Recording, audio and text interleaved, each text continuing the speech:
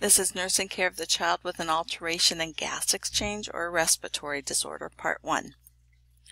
So kids just get a lot of respiratory infections, right? They have colds all the time. It's the most common illness. Respiratory is also the most common reason children are hospitalized. And if you think globally, pneumonia is the most common reason children under 5 die, other than during the neonatal period. So why is this? Well, their anatomy is different. Their nose, if you remember, they're obligate nose breathers the first months of life. So if you plug the nose, they just work really hard. They don't open their mouth and breathe through their mouth. They also don't make a lot of mucus, which catches some germs and prevents it from really invading. So those things together make them more susceptible to getting infections. They have very small nasal passages. Really everything is small, and it's easier for it to obstruct. In the throat, their tongue is relatively large, and especially if we have them on sedation medicine or they have some sort of weakened musculature, they're at risk for that tongue causing an obstruction. So we want to be careful how we position them. And then children, their tonsils and adenoids are quite large, and that makes them at risk for obstruction. In the trachea, again, it's just smaller, so it doesn't take a lot of mucus, edema, or a constriction bronchospasm to block things. And a very small change in the diameter will make quite a big increase in the resistance to airflow and increase in the work of breathing. Their airway is more compliant. It also means it collapses more easily. In the lower respiratory structures, again, everything's short and close together, so it's easier for them to get aspiration. That you swallow wrong, it's right there into the lung very quickly. Things are narrow, so easier obstruction. Less alveoli make preemies and young infants at higher risk for hypoxia. That chest wall is more compliant, and they're more dependent on the diaphragm. Their metabolic rate is higher, which means their O2 need is actually higher, which again makes them more at risk for developing hypoxia. So some of the ways we give oxygen is with a head hood, a tent, a nasal cannula, mask, high flow nasal cannula, or endotracheal tube. Suction, we can use that bulb suction or catheter suction. CPT, that's where we do chest percussion to break up and mobilize secretions. Chest tubes to drain things out that are outside the lung but inside the pleural cavity. And then a bronchoscopy is a scope to go down to pull something out if they've aspirated, or just to look if we don't know what's going on. Here's a picture of the oxygen tent, and you've got to keep that sealed. That sometimes is also used for albuterol on babies who can't or won't keep a mask on. And this was a video of CPT if you want to watch it. And this chest tube I liked. This is the kind we have at Valley Children's, right? Your collection section over here, your water seal, which makes it kind of a one-way valve. You can't get air back in. And then it's a dry section. So this is the suction control. It's not that chamber of water over here. So it still works and makes suction. It just does not have water in it. And I wanted to show that because that's what we have at Valley Children's. So common drugs for respiratory disorders. Well, you may be used to taking a cough suppressant. We rarely give those to kids. If they have a moist cough, they need to cough that mucus up and get it out. So we tell them good coughs. We don't tell them don't cough. So the only time they'll use it is in a dry cough. And even then, most people are hesitant to give a child a cough suppressant. Antihistamines, a lot of our respiratory things are triggered by allergies. Are inhalers for asthma. We have both short-acting and long-acting. The beta to adrenergics, right? We need to help parents understand which is which. One is for rescue, the other is for prevention and control.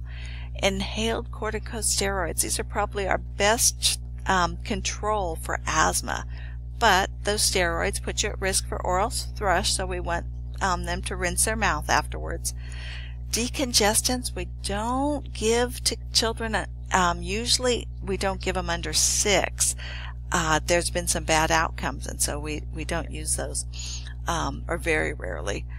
The leukotriene receptor antagonists, these are oral medication to help stabilize the reaction in the lungs of an asthma attack. So this is things like Singulair. Mast cell stabilizers also to stabilize things, to prevent that cascade that happens during an asthma attack, prevent it from happening. The mast cell stabilizers come both inhaled and oral, and that's things like cromolyn sodium. Respiratory stimulants we use with our infants who have apnea, and the most common one's caffeine. So what are some risk factors for respiratory illness? Well, being preterm, having some kind of respiratory dysfunction at birth. An infant with poor weight gain often has a underlying respiratory problem. Recurring respiratory infections, again, there can be an underlying problem. And then environmental exposure to smoke. This increases respiratory illnesses such as asthma, bronchitis, bronchiolitis, pneumonia. Otitis media is not on that list. Ear infections, and it should be. So when we do our inspection and observation of the respiratory system, the things we're assessing for, we're looking for, is the child's color. Are they pale? Are they cyanotic? Do they just have the cyanosis on the hands and the feet? And we really want to look face. A lot of times that pallor or cyanosis, it'll start circummoral around the mouth. So the rate and depth of respirations. Are they tachypnic? Are they doing a lot of fast, slow breaths? The nose and the oral cavity, is there mucus in there? Is there an abnormal shape in there? Do we have some anomaly to the structures?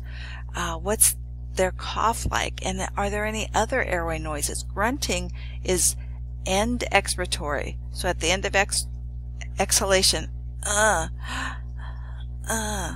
it's a way to keep positive pressure in there. Stridor is swelling in the throat, and it's an inspiratory sound. Respiratory effort, we're looking not just at the chest, but at the nose. Is there nasal flaring, especially on our infants? Retractions, that is the chest. That's where it looks like it comes in between the ribs on each breath. I wrote indrawing there just in case you go to another country. In the U.S., we call these retractions. In other English-speaking countries like England and Australia, they call it indrawing. And then head bobbing. Each breath, the head goes up. Anxiety and restlessness. Being air hungry is a terrible feeling. Clubbing of the fingers and toes. That takes about 6 months, at least 6 months of chronic hypoxia. And then hydration status. When you're breathing fast, you increase your insensible loss. And also, a lot of times these kids just don't eat well, don't drink much when they don't feel good. So we've got to watch their hydration. Here's some good pictures showing clubbing. And when you listen then, as you're auscultating for breath sounds, you should be noting how much air exchange you're hearing. Is it decreased in one place? So it's important to listen side to side and compare, upper lobe to upper lobe. Is there wheezing? And if you hear wheezing, is it inspiratory or expiratory? Everything narrows and kind of relaxes and narrows a little during expiratory, so you'll hear expiratory wheezing usually first. If you're hearing it on inspiration, that's usually a bigger problem, or indicates a bigger problem. Is it everywhere, or is it just occasionally when they take a deep breath? If they do a big cough, did it go away? rales. This is our crackles, right? This can be fluid in the alveoli or the alveoli slamming shut and opening up. It sounds like if you rub your hair, that crackly sound. Our book doesn't use the terms coarse or rhonchi. Valley Children's does. They try and use the term coarse, but some old nurses will use rhonchi. This sounds like a stuffy nose, but down in the lungs. You're hearing it's just moist. It sounds like mucus flapping around, which is exactly what it is. With that one, we've got to be careful, though, that we're not actually hearing mucus in the throat. If it's in the throat, it's referred. You're hearing it when you listen to the lungs, but it's not in the lungs, it's in the throat. So we want to try and get them to clear, or what you'll see people do is put their stethoscope. Babies have no neck, right? You can put it on the neck, but on a baby you can put it on the cheek. If what you hear here is exactly what you're hearing everywhere else, it's in the throat. Some of the lab tests that we do on kids with respiratory things. Pulse oximetry. This is checking what percent of hemoglobin is carrying oxygen. It does not tell you that there's enough hemoglobin, though. Chest x-ray. We're looking for hyperinflation with asthma and RSV because they breathe in and then everything relaxes and they can't breathe out. And then they breathe in and then they can't breathe out. And that you can do that to a point till there's no more room to breathe in. And, then we have emergency. So we're looking that you'll see on the x-rays, they'll say it's hyperinflated. Adventitious, collapsed lung, and even in things like RSV, you'll get a plug that collapses the alveoli right there. So you sometimes get little scattered areas of adventitious. Consolidation, if you see that, that means pneumonia. We've got a solid patch of something there. Pleural effusion or empyema is fluid outside the lungs but inside the pleural sac. Pleural effusion actually is thin, empyema is thick. A lot of doctors just use one word, one term for both. So you may see either one, and it could mean either. Blood gases. Pay attention on pediatrics. Is it an arterial blood gas, a capillary blood gas, or even sometimes venous? We don't do very many arterial blood gases unless they're in the ICU and have an arterial line, so it's easy to get the arterial blood. We usually do capillary. If they're drawing other blood, they'll do a venous. In capillary venous, the O2 has already been used up, right? It's already been delivered to the cells. The other numbers really don't change, or the change is so minimal you can go ahead and use those numbers, but you cannot use the PO2 if it's capillary or venous. Nasopharyngeal washing. This is the test for TB. They'll call it for acid-fast bacillus. We actually put down, usually, depending on the child's age, NG or OG, put in some fluid, whatever your policy is, water or a normal saline, and draw it back out. Do it first thing in the morning after the child's been swallowing their secretions all day, right? Kids don't cough up and spit out a sample for us. So we've got to get that sample in the morning when it's sitting in their stomach. NP swabs. This is nasopharyngeal, right? So it's way back, not all the way down oral pharynx, but just above it. So it's not just the tip of the nose. We're trying to get mucus from, way back in that oral pharynx. RSV, influenza, those are done with that. So is pertussis. Pertussis is a bacteria. The others are viral. The medium you put that NP swab in is going to be different. So make sure you know what your facility uses for the swabs and the medium for the different infectious agents you're testing for. Peak expiratory flow. This is a great device for asthma control. We have the kids every day. They get up, eat their breakfast, brush their teeth, blow in their peak flow meter. This is often the first sign they start having reduced peak flow. It's a hard, fast blow. We usually have them do 3 and see what their best was. Parents will start seeing that decrease before they have any other asthma signs, and that's when they can call the doctor and add something like Singulair and totally prevent a bad exacerbation. Sweat chloride test. This is the test for cystic fibrosis. And it's just what it sounds like. They test the sweat for the